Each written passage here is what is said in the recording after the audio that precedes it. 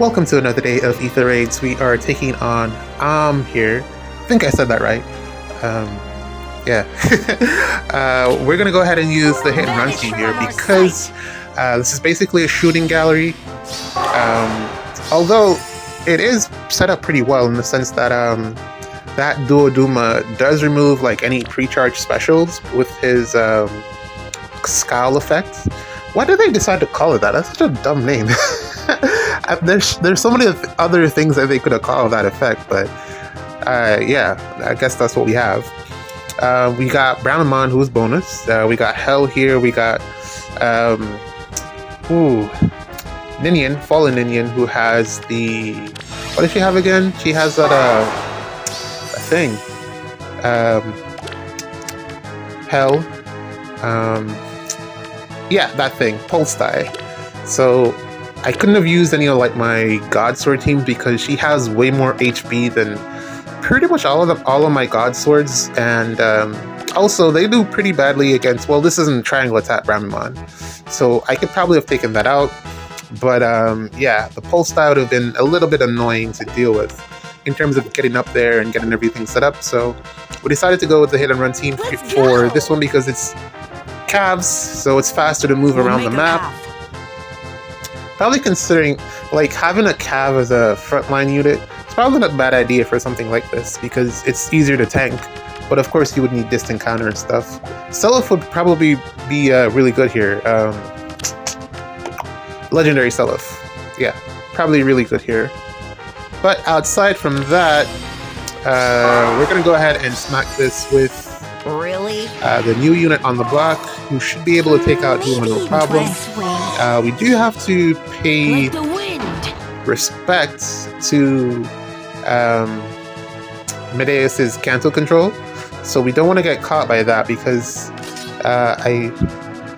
well, it is possible for what's his face, Brahmaman, what's their face, to get over there and actually cause some damage. So we want to make sure that we're able to get away when we hit Duma. So we're going to set it up for the next turn and also make our way as close as possible to the pots on this left-hand side and try to get rid of some of the traps here. Leave it to me. Just for good measure. So let's set up like this. Good morning. And this should be good. There's also something that we should respect here, which is Hell's Refine. Hell actually had a really nice Refine in which she got this cool warp effect, which I've only played against it one other time, and then, well, yeah, really that one time, so I'm not 100% familiar with how it works. Well, I know how it works. She's able to warp within 4 spaces, blah blah blah, but it's pretty deceptive in terms of what that 4 spaces actually looks like. And I don't... Well, she was able to jump past my gatekeeper, which was interesting. So I don't know how it works with structures in front of her. So,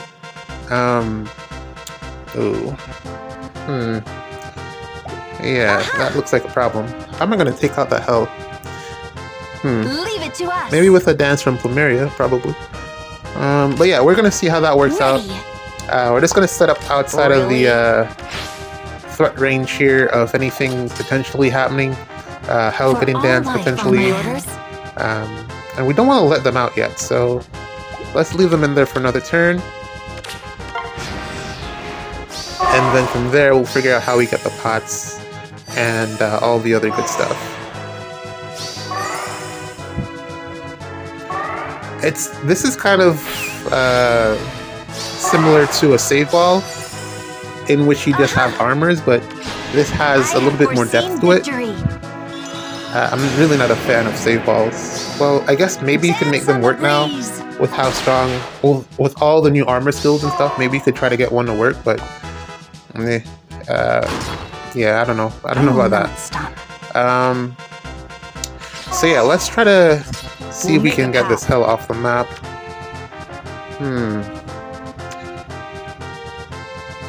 Maybe with a dance we could get up there. Maybe this way. So it would take 2 combats. If I do that, I'd get stuck because I'd have I'm to here for you. dance again to attack, and I'd be stuck because Bremamon is that space for me to... Well, no, I could actually reposition out, so it could be potentially fine. Leave it to us. So let's do this because I can reposition out. And then we're also gonna have to reposition Peony because I think that spot might be threatened. I don't know. Again, Hell's Refine is pretty nifty. I am death itself. We've sealed Your fate. And the miracle. She heals. And now I gotta get Kagero out. Yes. Jeez, this is actually bad. I should have stepped on that trap when I had the chance because that trap is real. And I'm a bit low on actions. And I probably should have broken that healing tower as well because I think Hell... Oh, yeah, there's the range.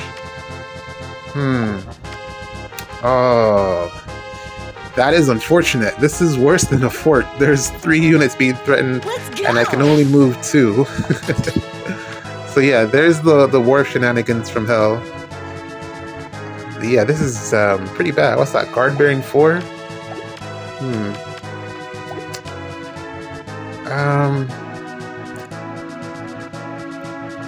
I don't know what to do here.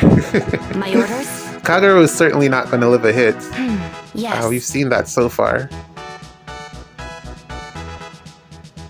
I'm kind of stuck here. And then the Dark Shrine. Who's the fastest here? Well, not the Dark Shrine, the Bright Shrine.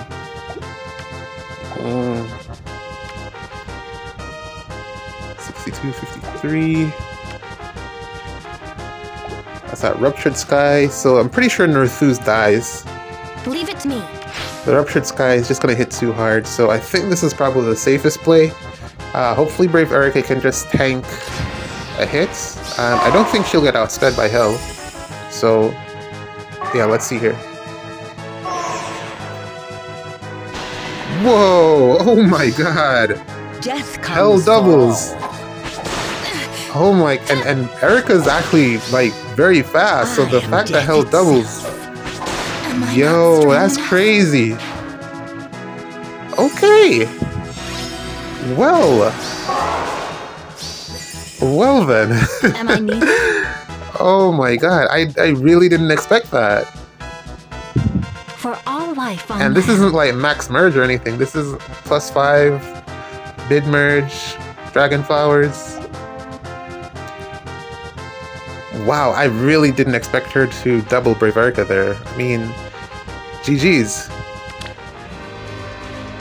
Yeah, man, that was quite a surprising match there. We're gonna take on I can't even say that. We're gonna move to the next one here, but I'm very, very surprised that Hell was able to double Brave Erika there. That was shocking. Like, Erika is, as I said, not a slow unit, and she does get that DR, so I was actually just hoping that I'd live one hit and then be able to take her out from there, but I got doubled by Hell, which is crazy. And my Erika has like dragon flowers and stuff, so that is and it didn't even look like it was close either. It didn't even look like it's close in terms of speed. Oh my god. Yeah, good refine, I guess. Yes. Hell is a good unit now. Looks that way. I still wouldn't put her... Very well. I still don't know how I'd put her on defense, but good unit alert. That is quite a lot of speed there.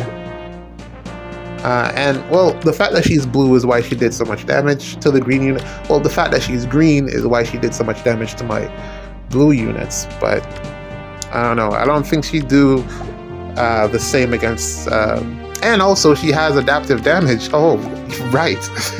I completely forgot about that.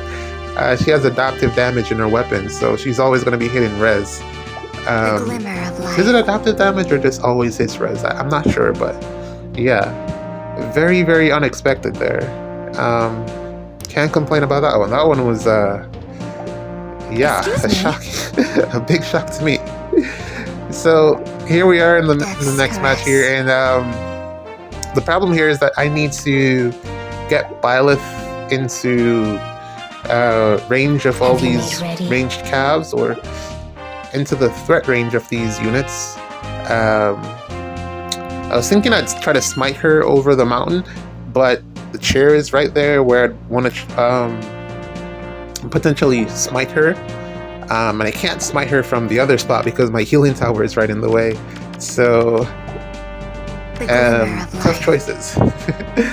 How do I do this?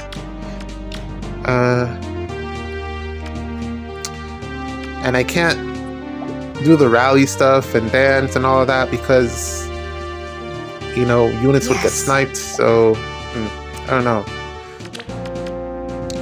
Maybe this would be better. Because what I could do here is just break this this structure and then walk up there because she'll have 3 movements. That feels like the better play. Show me. Okay, so we're gonna do this, and then break, and then dance, Ready. and then Have you made ready? break, and then we'll put the toe right behind her so that I get the no follow-up for next turn. And yeah, should be good from here. Let's see what happens. Yes.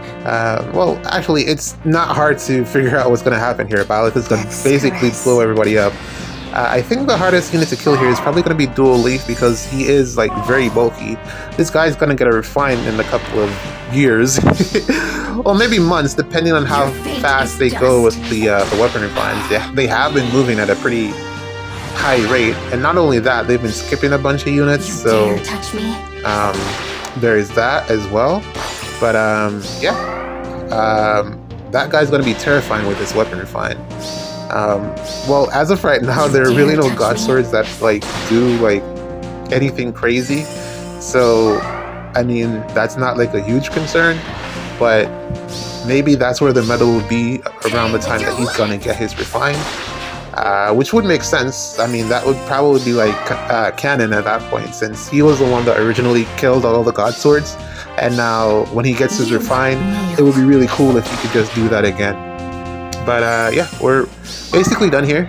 The next stop is to take out all the Elegards. Trianja shouldn't be a problem. I shall go. Let's just break this because it's annoying. Am I needed? And pots. Pots are going to be interesting because Upon your word. I don't really have anyone that like This way. directly counters Fallen Edelgard on this team, but I do have enough firepower to take her out, or at least tank her, so it should work out. I go. I don't know if it's just me, but I'm starting to get like really anxious about what the new banner with that peony, rearmed or ascended or whatever that new peony is.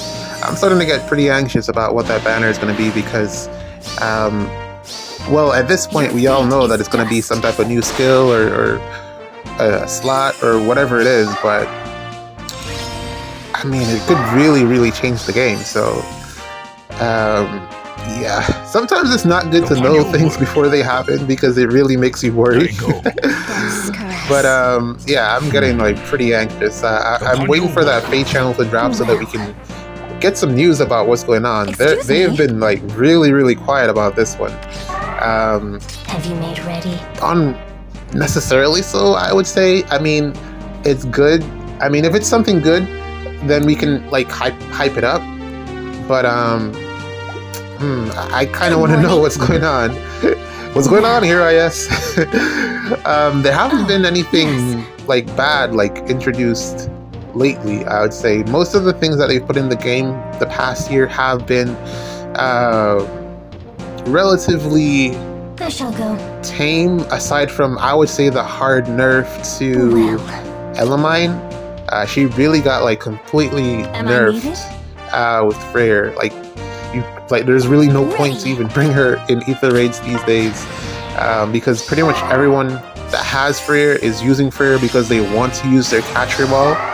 And not that he's a bad unit or anything, but Show me. if you're able to use your catcher ball, you're going to use your catcher ball because it makes defense building so much Have you easier made ready? on Anima season. And yeah, homeland. Elamine is just like dead in the water. So with the introduction, I can see like their full start like just being handed out now, because there really is no point in it. Like if it's not if it's not working in Anima season where it was like designed to handle a specific thing, maybe they'll move it over to Dark season, and then like I can see that happening, them moving it to Dark season, and then putting something like what Freya does into Dark season 2. So yeah, the game is going to get into a weird place soon. I do see that happening. Things are going to get really weird really quickly. And that's probably why there were no dragons on this Halloween banner, because it is the year of the dragon coming up. Well, at least that's what I heard. I don't know. I don't know anything about Chinese, Japanese years, whatever. So, but that's what I heard. So it makes sense that there weren't any dragons on this Halloween banner. They're probably saving it for the New Year's banner, because that always coincides with whatever year it is. But we're out of here. Nerthu's taking out Fallen Eligard. And yeah, man. I've been playing pretty sloppy so far. Not the best start to the week, but hopefully we pick it up. GG's.